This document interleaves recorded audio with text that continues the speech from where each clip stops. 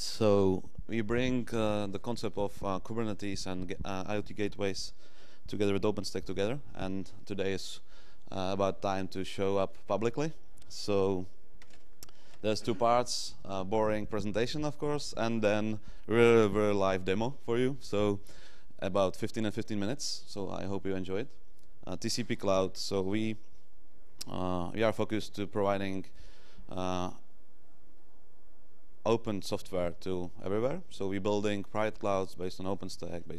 We're building now Kubernetes, of course, and we're working with a partnership all around the world right now. So India, Europe, United States, and everywhere. So we already did some nice projects. So I encourage you to check it out, our websites. And now what we are doing, basically, that we're doing the open source software.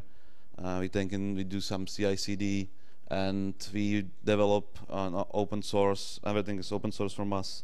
So we can go to opentcpcloud.org and find out architecture where it's all the Git repositories and everything. We are active contributors to OpenStack. We are active contributors to OpenContrail, and you can find out reference architecture, how to build it, and even heat templates and everything to start up all the cloud together with logging, billing, and everything.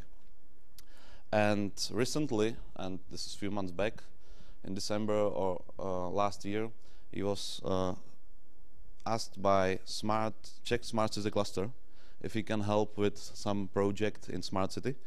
It's a SmartCity project led by Czech SmartCity cluster, which is a really nice bunch of IT companies or other companies, utility companies in Czech Republic. They are focused to bring new projects and smart cities to all Europe, not just Czech Republic. And they have a really nice pilot city in Písek, South Bohemia, 30,000, 35,000 people.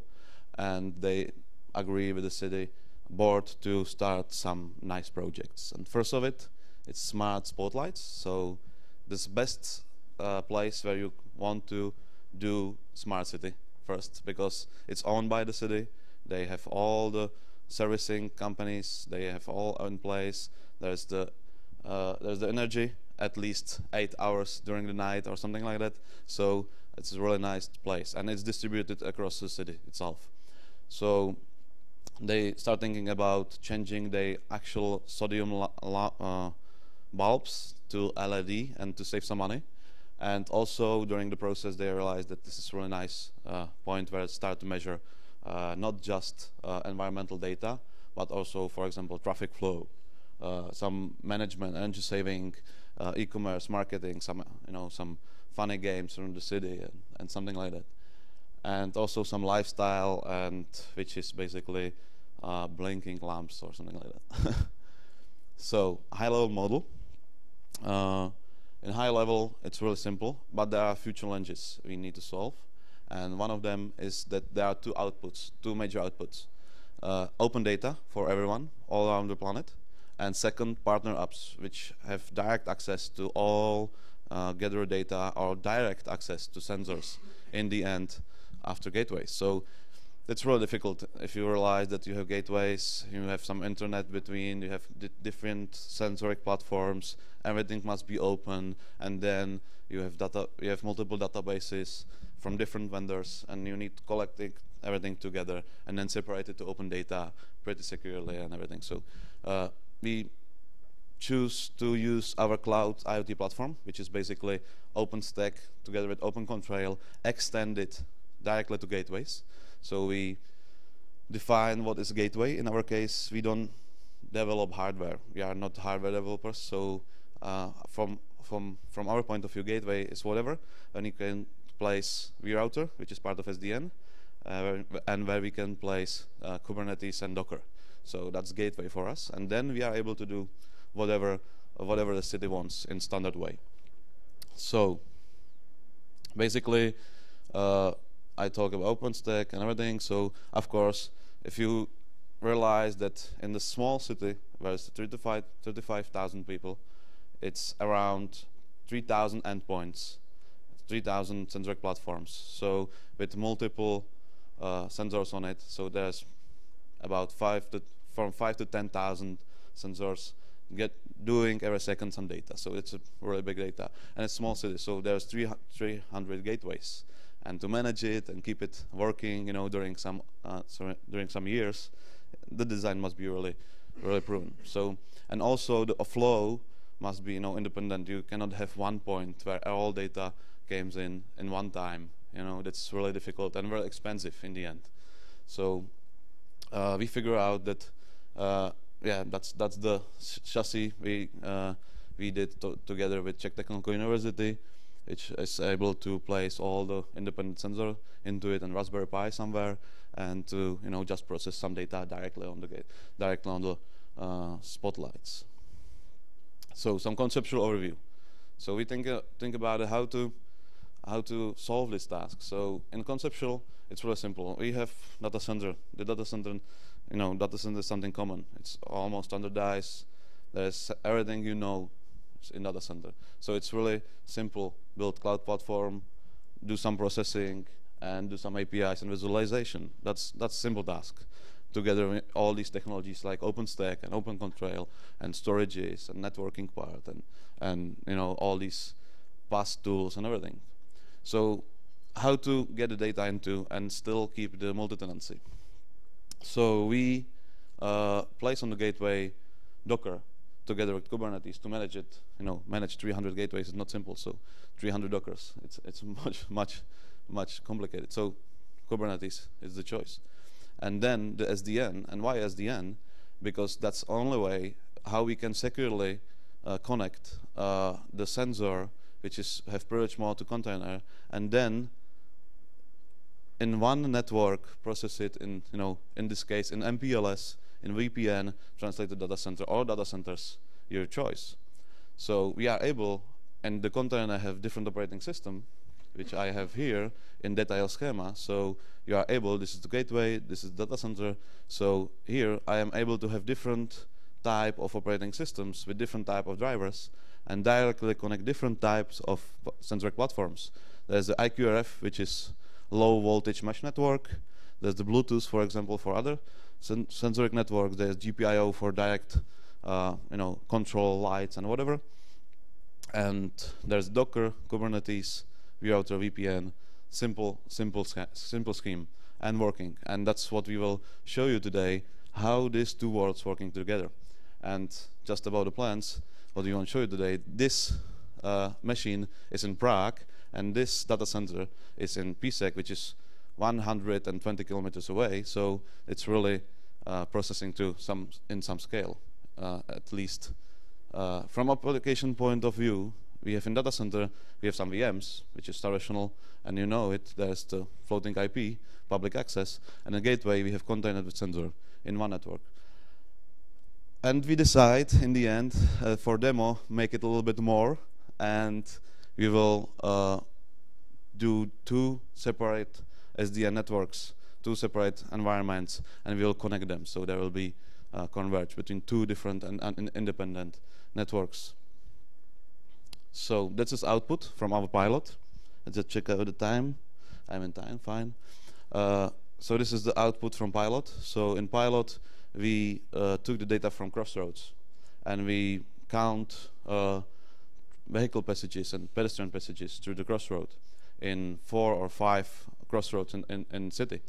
And we make it real time, so we are able to see what's traffic right now and where, and you see the trends in the city and everything. And this is just for pilot, and very simple pilot. We did it in 14 days, everything, from sensor to website. So in the end, this is just proof of concept that is really flexible, and you can really fast have something which is working. And now, the best part for you, there will be live demo by Kuba. Kuba is CTO of our company, and he will show you how to connect everything together and how this is working. Okay, can you hear me? Does it work? Yeah. Okay, so let's do some fun stuff. We prepared really live demo because we don't like slideware, so we prefer more the reality. So I believe that it should work. I tested 3 times before this session, so it should work. So at this picture, I displayed what we have. So on this side, we have Kubernetes and OpenContrail with 3 nodes. One of node is ARM-based Raspberry Pi 2 with a Debian, and then we have 2 Intel-based gateways. We are calling these nodes as IoT gateways, and we are still prototyping what will be most suitable, if it will be Raspberry Pi based on ARM, or it will be any other Intel AMD 86 based operation system. So I have this side, and on the left side I have OpenStack in the data center, which is 100 kilometers away from, approximately away from this cluster. And here I have virtual machine at my OpenStack with the Graphite, and Graphite is a time series database for storing metrics and performance statistics and the data. And the idea is launch the IQRF collector, which is Ubuntu ARM-based Docker container, which should use USB stick, which is used as a collecting metrics from the IQRF full mesh network, process this data in the container and send them to the Graphite. In this demo, we don't have real IQRF full mesh network, so I will demonstrate how to write the data on the private network directly to the Graphite. So, and then I have IoT collector standard-based Docker on the standard architecture. So if we start,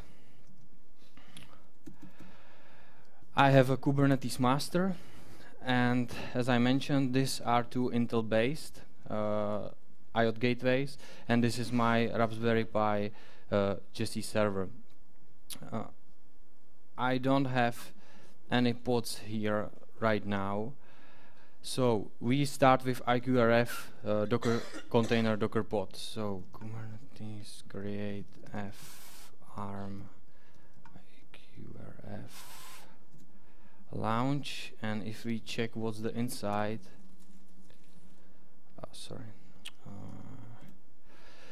we can see that we have replication controller with 1 replica. This is the application selector.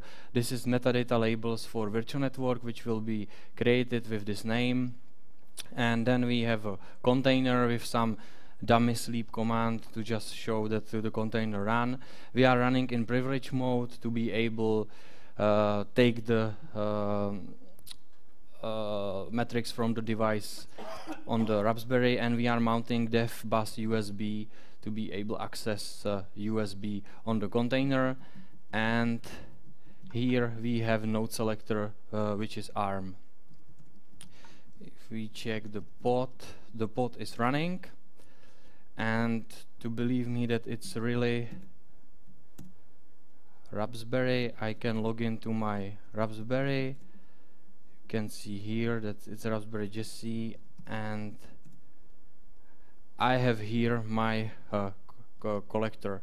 So on this Raspberry we are not running the Raspbian or Hyperion, but we are running clean upstream Debian Jessie, where we compiled by ourselves the kernel and all the stuff inside the image.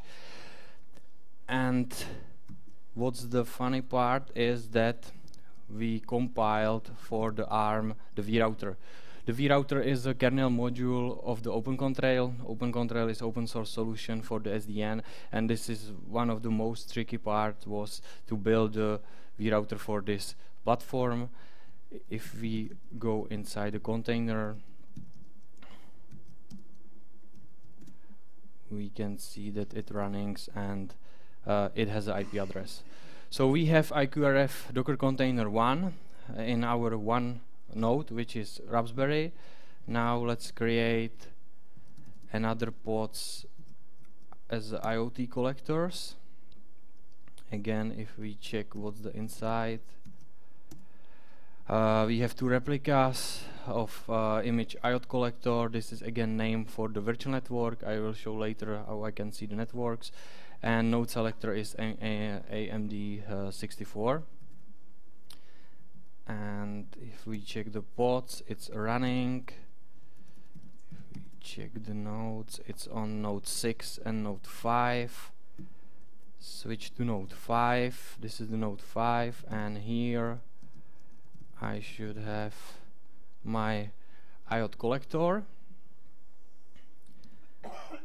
And let's jump inside.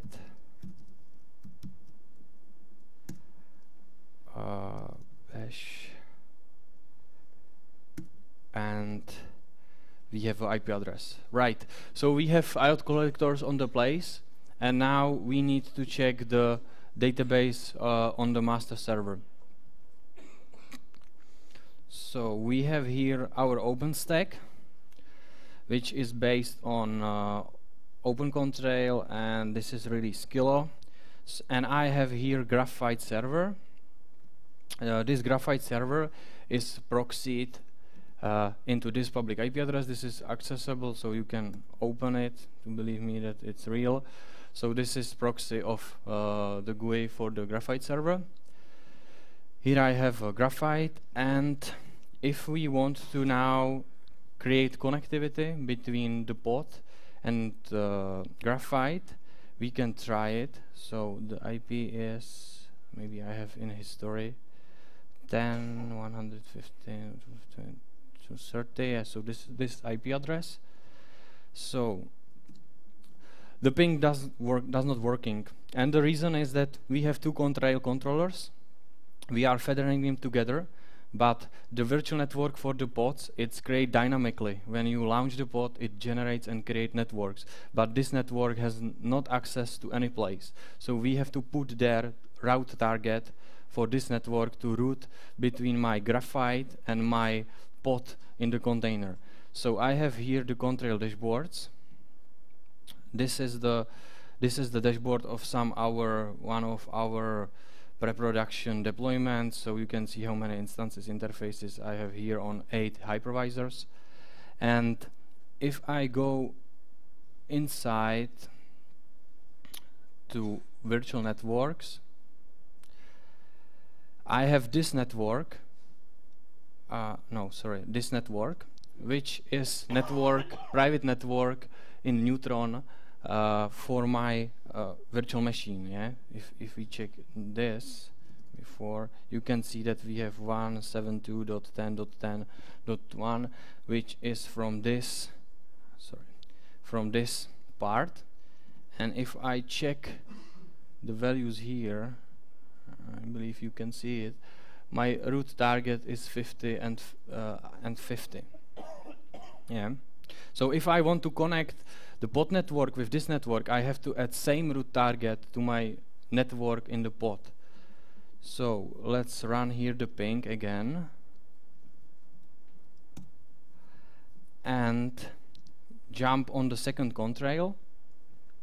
Here we have just 3 nodes, which are our IO gateways. So I have node 6, node 5, and this is my Raspberry. Yeah. And if I go here, I can choose our IoT collector network. This is it. Click on edit, and in root target I will add the value 50 and 50. And you can see that I'm pinging. So now I created the dynamic tunnel in the private networks without any public IP between my container and the Graphite server, which runs on the OpenStack, and with the encapsulation MPLS over GRE between Docker container in Prague and 100 kilometers located away my virtual machine in the data center. So I have a connection, and now let's show how it uses it. So how to write some metric into Graphite. So now I have some random and test some metrics. Graphite is pretty easier. You just write on the specific port the metric and the time, and it's stored, and you can generate nice graph, do some derivation and a lot of stuff. So here I have these 2 metrics, and I will jump back to container I prepared this command to show you how it looks. This is the private IP address of my Graphite server. And here I am in the collector, right? So I should be able to hold a second. I should be able to ping this, which is my Graphite. And now I will call this. Okay, just put here like KubeCon CMD and put here some values.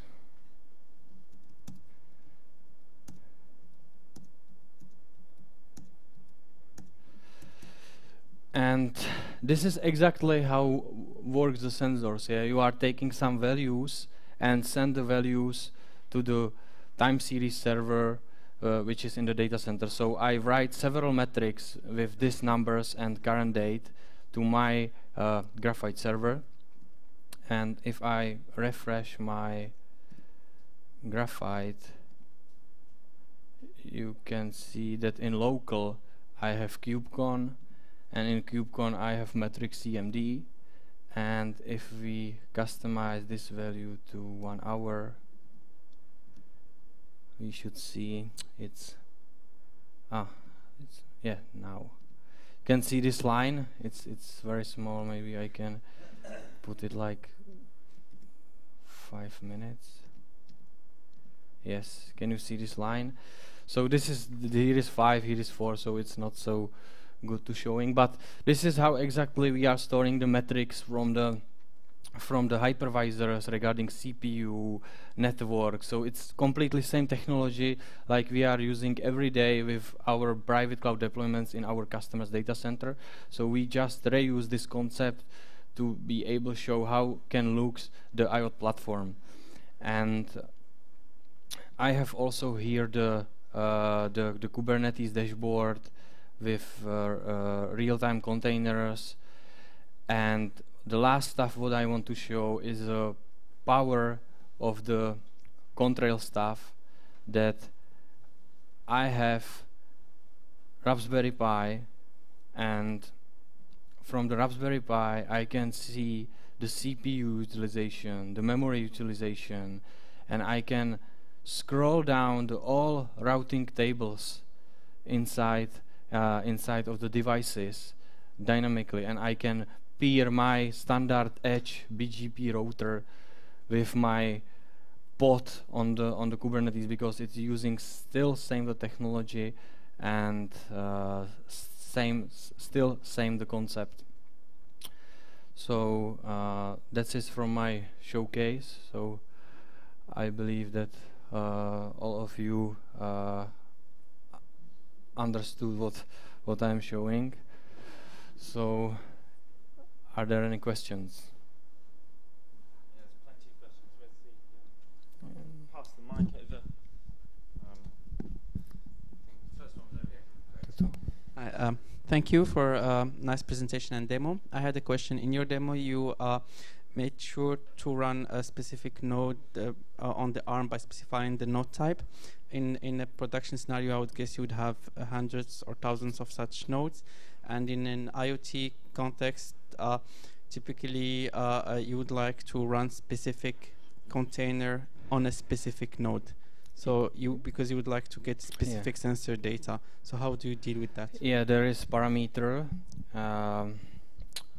I cannot remember. There is parameter for definition of your pod or replication control, where you can specify on which node you want to launch the pod.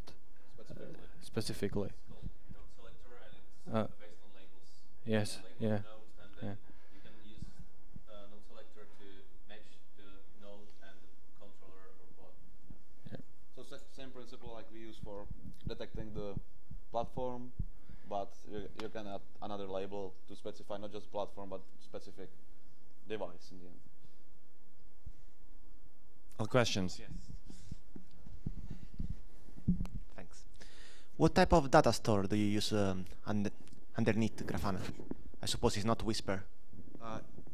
Yeah, it's directly graphite. It's not Grafana. What we looking? No, sorry. I mean, how do you save the data on Drive? I mean, when you install Graphite, by default, it uses Whisper, right? Carbon and then Whisper. Yeah, yeah. But it has big performance problems. So I suppose when you speak about a lot of data, you go through InfluxDB or, I don't know, Elasticsearch. What do you use? Yes, we have multiple graphite basically for this storing, and we are using it's service which enable to write into multiple graphites, right? So you can write into multiple multiple nodes, and now we are playing also if InfluxDB and Grafana. Yeah. So this is just the one of the samples what we want to show. Yeah, the use case is also not used single platform. That's one of the most strongest part of our concept is that you can iterate whatever you want. So you can in one time you can have multiple database clusters, and you can feed them in one time with all the data at once. So basically we have multiple, we selecting the containers, and we divided the sensors, for example, for metrics, which generates something in the container. So we, for example, we compute the data directly on the gateway, for example, from the sensoric platform. So this sensoric platform, what we showed before. So we compute the data just right on the sensoric platform. The sensoric platform send the collection of data to gateway, and then we have specific different containers do different things. So the data don't flow at once. That's the problem. If everything could go in one time, that's the problem. So we can do something, a lot of stuff we can do directly on city edge. We call it city edge, so directly on gateways in the city. And because we can combine ARM gateways together with Intel-based gateways, you can have stronger and weaker. I mean, now with power or performance, you can have different gateways and compute different stuff. So it's more about how to design and what you storing and what you really measure in the end. How are you handling security? Because effectively you've got Raspberry Pis, I can come along with a screwdriver and just peel one of these things off a lamppost and take it home and plug it in, and I've got access to everything then, right? Yeah, the security is something what it's interesting in whole Kubernetes, right? So it's now you are sending just the metrics and the raw data, and it's not something specific to identification some people or something like this. So it's without specific description what data means, you are not really able to understand them. So we are measuring basic stuff. So the security is something what we are still solving. It's prototype. You have to understand that this project started in the end of last year, so we are still in prototyping. Yeah, also the security have multiple layers. Kuba talks about data. So if we need secure the data or not, that's the first part. And second, there's the technical.